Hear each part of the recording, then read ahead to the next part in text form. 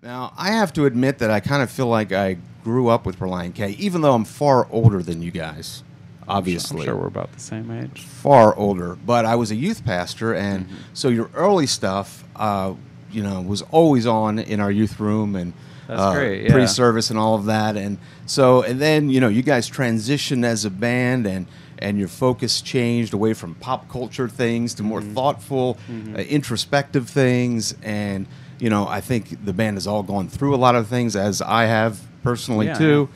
And so I feel like there's such a connection. And then when Air for Free came out, I was like, wow, this really speaks to me too. And That's so awesome, so many different stages of life that has happened. And so the Air for Free project, there's a great story. You guys, I see pictures of you guys in a cabin. I see vintage guitars, old pianos.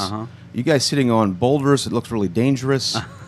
It was actually very tall, yes. Tell me about how that all came together in the cabin in the woods. Yeah, some of the imagery with the boulders and the album cover, that wasn't until after the album was entirely finished that we did that. But you didn't have to before, tell us. Well, I just thought I'd give it away.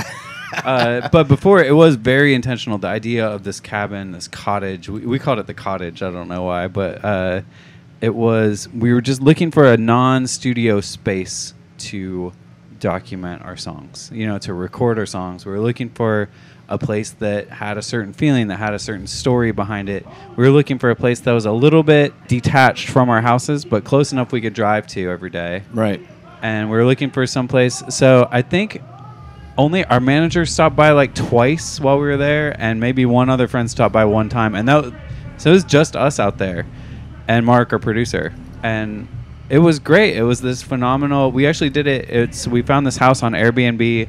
It's connected to the back of a dairy farm, like a pretty large dairy farm. And so they have multiple houses on the property, and there were just like pigs and goats and dogs. And we walked in, and it's in Tennessee. It was about an hour south of Nashville, but it felt like Ohio. It felt like this blue collar. It's like this A-frame little just cottage. It just felt like a normal house, like your grandma's house, or like a just a little guest house out back. And Matt and me and Mark walked into it, and as soon as we walked in, we were just like, this is the place. And then we looked out, and there's like goats trying to climb on our car, and we're just like, this.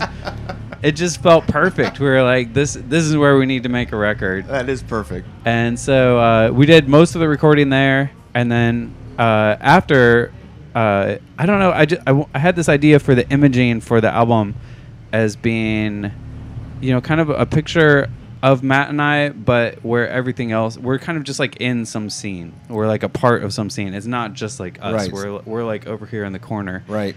And so when we went out to do those pictures, we were not thinking, let's get an album cover. We were thinking, let's just do some pictures that feel like what this album feels like to us. And it was cool how that turned out to be. That photo became kind of important and iconic in that way.